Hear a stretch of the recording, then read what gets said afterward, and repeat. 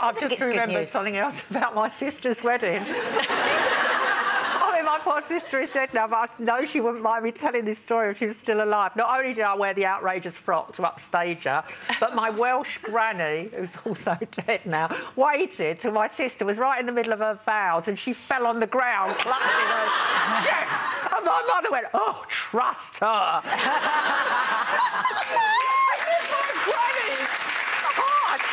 Well, it wasn't. It was a scare. It was obviously on these occasions, elderly relatives do get completely stressed out. Yes. So my granny was just having a kind of panic attack, as we call it now. But I know that everybody thought, "Oh, trust her upstage." Janet's not bad enough.